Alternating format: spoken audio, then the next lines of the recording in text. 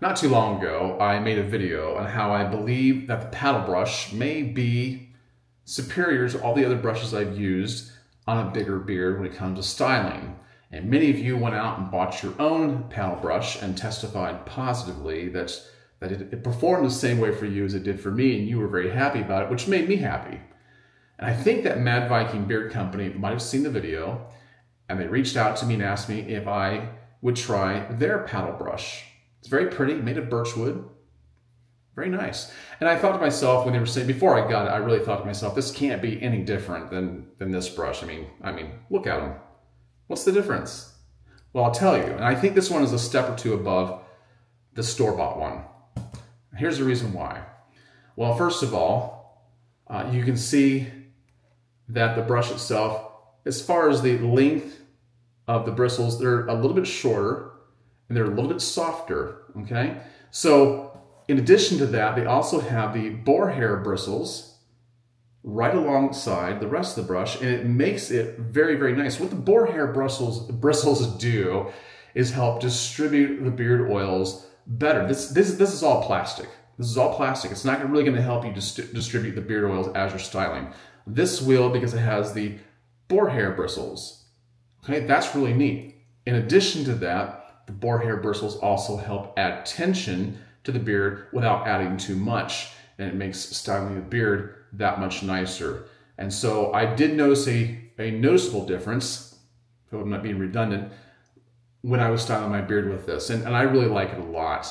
So, you know, you might want to consider getting one for yourself. I already have put in, I'm going to demonstrate this here in a second, but I've already put in Mad Viking's Blood Orange beard oil. I think it's my favorite one from them. It has that coffee and mint type scent to it. Oh, I love it. And I've been using Mad Viking for probably 6 or 7 years. I highly recommend them. And so I put that in. So my beard is still slightly moist. It's getting a little more dry than I want to right now. But I'm going to show you what you do if you're going to use this brush. First, you want to turn your hair dryer on warm, not hot, and then keep it on low and kind of, you know, just kind of get out. You don't want to completely get out moisture out of your beard, but you kind of just want to run it through here. And you don't want your beard to be sopping wet. So here's what I do.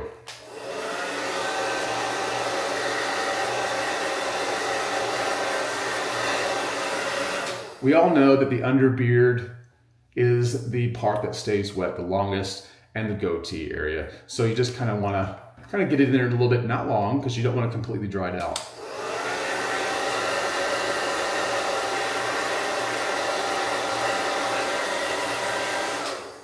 Okay, so that's not styling, that's just getting a little bit drier. Now what I'm going to do is I'm just going to brush and blow in the direction that I want the beard to go.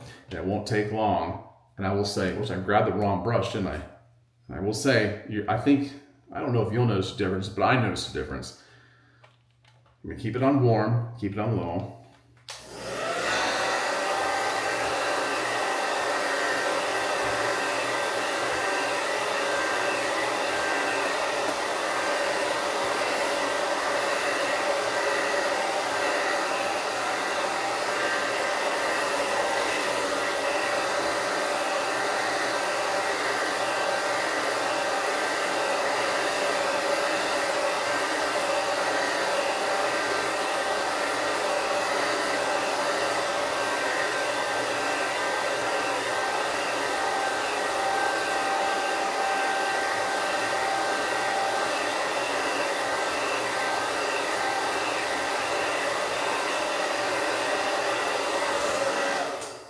So here's the thing, if I don't use heat and tension on my beard, when my beard gets completely dry, it'll appear a little bit shorter and a lot more curly, and it'll just be uncontrollable. So heat and tension for me are a big plus.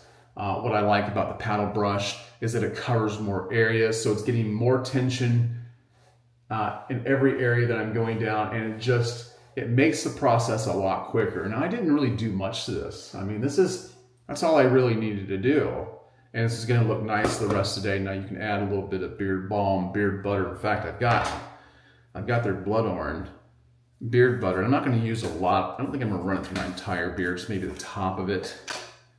I don't want to soften up my beard too much after I've used a blow dryer on it. And there's one additional thing I do with the blow dryer. Let me get a little bit more. Okay, there's one additional thing I do with the blow dryer before I sign off with it. Let me break this down really good.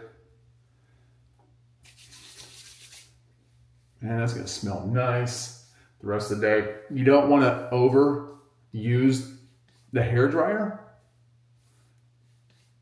And the reason why is it can actually have the reverse effect that you want it to. It'll look a little too straight, a little too unnatural.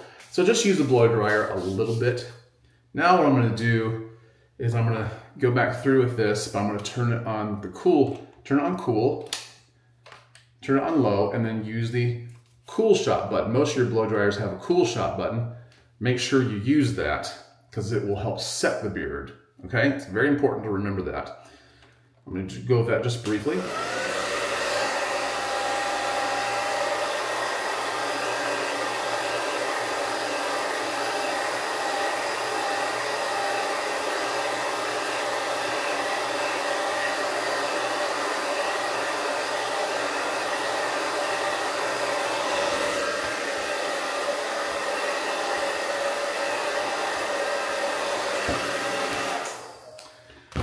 And that's all I want to do. It still has a natural look without being way too straight. I think as a beard that looks way too straight looks unnatural. I still want it to, you know, look like I might not have used a hair dryer, but I really need it if I'm going to have it looking nice at all.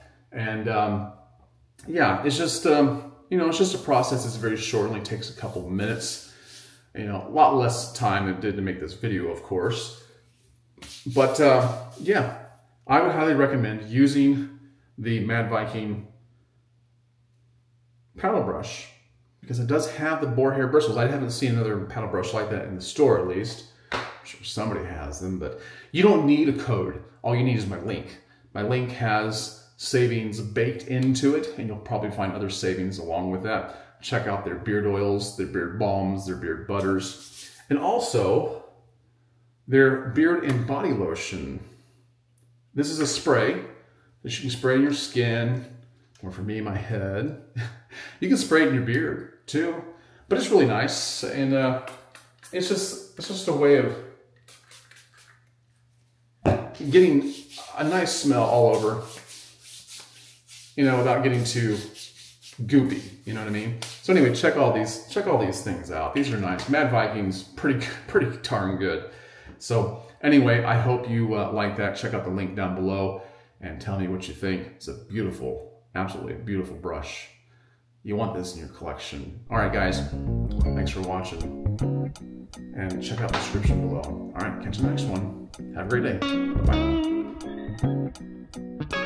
Bye.